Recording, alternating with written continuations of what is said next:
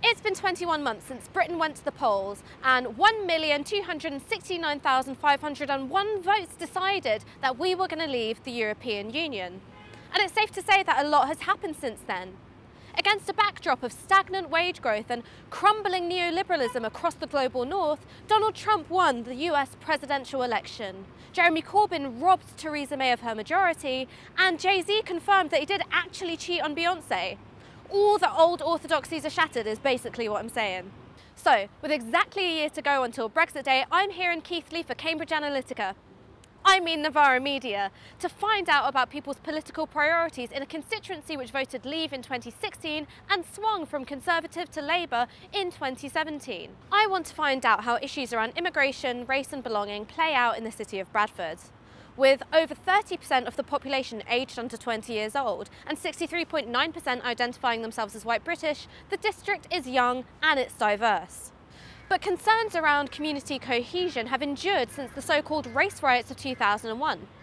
3 of the district's neighbourhood make up the national top 10 for areas in which a minority, faith or ethnic group make up the majority of the population. With 1 in 3 people here aged 16 to 64 out of work and funding slashed for community and language centres, I want to know if the progressive economic platform offered by Corbyn's Labour Party is enough to mitigate against the allure of nationalist anti-immigration politics, or whether a mistrust of racial and ethnic others goes deeper than one's immediate economic conditions.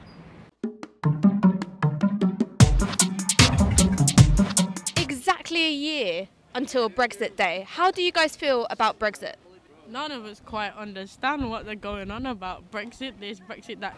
I really do not like the idea that we're going into Brexit. I feel that we made a wrong decision. For me, I think we should have more control. I don't see the point having leaders all the way in Brussels. I'm not exactly happy about it. I think it's a very silly decision. Very slow, yeah. It's a bit shit, I would say, yeah. It's not going too well, but I'll be glad when we've got out of the common market. Anxious, there's so much. Every day on the news there's something new, some sort of disagreement. It should have been more rapid and gone quicker than what it is, you know. I don't really feel anything at the moment because nothing's really happened yet. I don't think that it's a very smart idea due to the fact that for years we've been in the EU and we've been involved with them. We've been getting products and things sent over from places like Germany, and that's going to all stop because they're not going to give it to us now. And I think it's just, in reality, I think it's a joke that people actually thought that this was okay. That I don't understand how anybody could think. And you know, there's a lot of people that are like, oh, well, it's getting rid of all these foreign people. Well, no, it's actually not, because they are actually probably married, have got kids, and they're allowed to stay. So in reality, you know, and they're all about all these jobs and stuff, but I know people personally and it's not going to change their lives at all, and they've just done it because they think it's better, and it's not. I don't think it is. Personally, I don't think it is. I feel like it's going downhill. You know, opportunities for the young kids, it's going to be limited now, and especially for the kids that are coming from out of the UK. Everybody's got to get rid of it. We don't want it in this country, do we, Steve? No, we don't. We don't need it. No.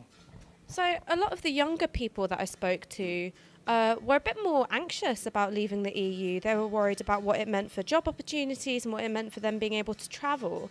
What do you think about it? What job opportunities? There is no jobs. They're stopping on and stopping at college. They're paying £9,000 and they've no job to go to. There's no employment for anybody in the country, you know, so what they make, it's all fictitious what they're saying, you know. The young ones, they're hoodwinking them. They're hoodwinking them, that's all they're doing. You know, the young ones don't understand that of this day like we understand it. We're old school. We know the score, but these young ones don't know it up to date, do they? I don't think the actual government know what they're doing about it. If they change their mind more often, they're just going to end up and we're going to lose a load of money. We're just going to be absolutely stuck. As it is, there's no money for the NHS. I feel as though we've really been let down. We went in, it was all the promise of what was going to be good for England, and I think they forgot the fact that when you're in a big European market, there's just so much that you rely on. I know the rules are sometimes stupid, but I just think it's going to be a disaster, actually. A recently leaked Brexit impact assessment said that Yorkshire and Humber, in a no-deal Brexit, which would mean leaving the customs union, would see a 7% dip in growth. So does that worry you, or do you think it might be scaremongering? Personally, it's scaremongering. Nobody knows what's going to happen. Reason I voted to leave, I have faith in our local businesses, I have faith in our country. We've got so much diverse and so much people with the skills. I think we can manage it personally. Being in the market, they tell you how much you can grow. If you go over that, you've got to let the vegetables and fruit rot. And when you think there's people going without, even in this country, that is bad.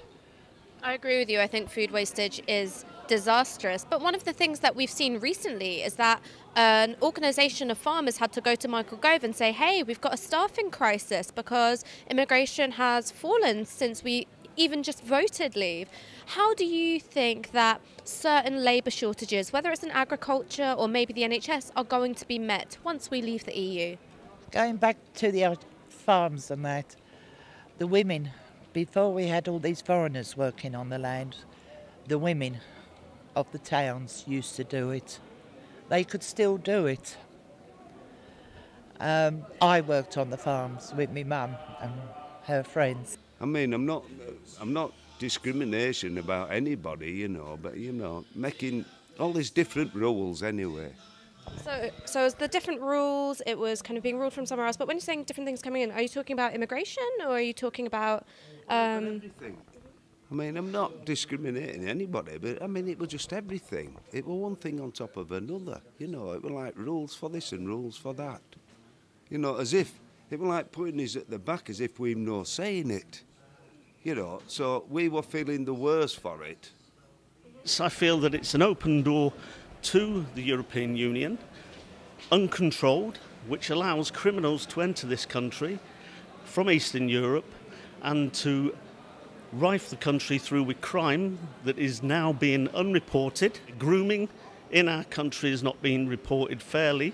Paedophilia has not been reported fairly. And this is down to the influx of criminals from Eastern Europe coming over and moving in with their criminal minds and their mindset. They are using England as a sweet shop to carry out their activities. So how high do you think EU migration is at the moment? I'd say it's very high at the moment. It's a lot higher than the figures that they suggested.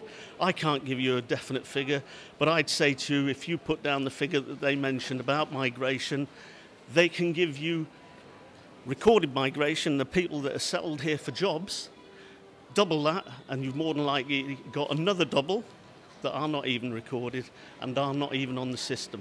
So it's currently 90,000, which is a record low.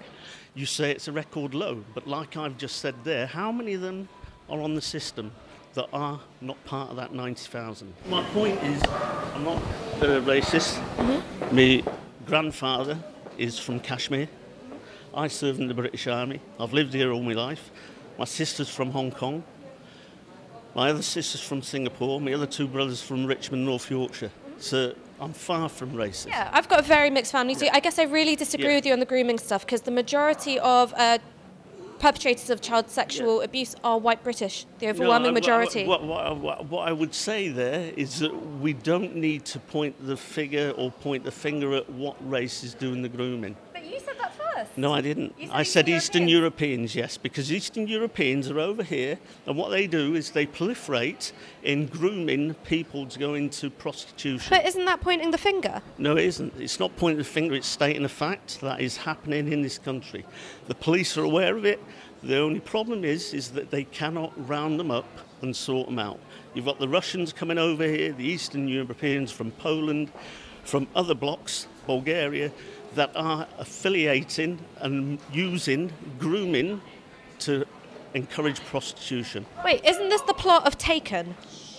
Taken what? With Liam Neeson? No, it's no plot whatsoever.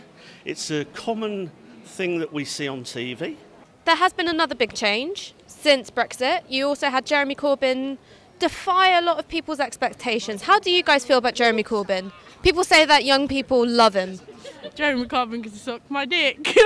It's as simple as that. I hate the Labour Party because they've done fuck all. They used to be about the people and now they're not. They've done nothing for us. And like I said about uni fees, if he's actually, you know, Mr. Big Man, he needs to do something about it instead of just saying, oh, well, I don't want there to be uni fees, do something about it. I want the funding to go to the NHS. Where's that gone?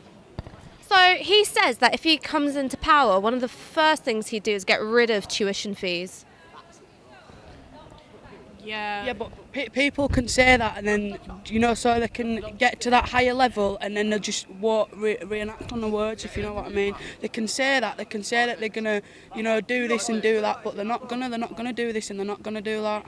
They can say it to get people on side, but as soon as he's got that power, it's not gonna happen. Obviously, Jeremy Corbyn, I think he's doing a world of good, and I wish Labour did get voted in, because I think maybe in that sense there'd have been a bit more changes, a lot better changes. I think he's a people's man, Corbyn. Yeah. I think he's a people's man. I think I could trust that man, but as far as the rest go, I don't know. I believe in that man, you know. I've got that vibe with that fella. He's just that type of a fella. You can see he's truthful, but the rest of them, I couldn't say for them, you know, because they're just looking after themselves. They're lining their own pockets. I think he's a people's person, is that man. I feel very positive about Jeremy Corbyn doing better than expected. I mean, he's at every single turn, he's proved his success, which hasn't been easy. You know, I'm a really big fan of Jeremy Corbyn, of the politics he stands for. Well, I hope he becomes Prime Minister. Like the candidate, depends who you ask. I think so, yes, because he makes a lot of sense. And if you look back at history, he's always been on the right side of history. With his morals and how he acts and how he portrays himself as well. I went to Keighley and Bradford with a certain set of expectations, and everything that I'd read in both local and national press had told me to expect a constituency that was deeply divided along racial lines. I went armed with similar sort of questions as when I'd covered Brexit in Barking, expecting to uncover a similar story of racial polarisation and mutual mistrust. And that's just not what I found at all. Every single person of colour who I spoke to, regardless of age, class background or political outlook, was remarkably chilled about race relations. In Barking, migrants were people who could steal your job and shirk the work all at the same time. But in yesterday's interviews, the migrant cut a much more mercurial figure. At once, cheap labour undercutting British agricultural workers. Also, out of touch and disinterested European elitist, and at the same time, a predatory sex offender who, for some reason, the Home Office just can't seem to deport. What makes such contradictory images stick isn't their factual basis, but how emotionally resonant they are. These politically charged fragments add up with media representations to build up a wider picture of a country which is no longer recognisable due to the insurgent forces from elsewhere taking over. And that was one of the strongest findings of the day, that Brexit is less about hope for the future than it is about reverence for the past. A golden age in which Britain is the plucky underdog, always going it alone, and apparently didn't have any colonies because it was entirely self-sufficient. Nostalgia literally means homecoming and pain, and this is often translated as homesickness, which in this case would be a yearning for a distant and comforting past. But I also think that we should understand it as the pain of living at home. In a context of unemployment, limited educational opportunities, and chronically underfunded health and social care services, who can blame people for finding an imagined past much more appealing than the lived conditions of the present? For people who weren't enthused by Corbyn, politics remains something disconnected from their everyday lives and in some cases entirely forgettable. Not everyone thinks that political affiliation is particularly intrinsic to their sense of identity, and for some people Corbyn was just another politician out to disappoint them. I guess after yesterday, I'm left feeling that Jeremy Corbyn has done a lot to normalise a progressive economic platform in this country. However, that hasn't yet done quite enough to displace the appeal of nationalism, nostalgia, or even straight up nihilism. How you go about achieving that political culture shift, I don't know, but maybe you do. So share, comment, let me know on Twitter. I want to know what you think.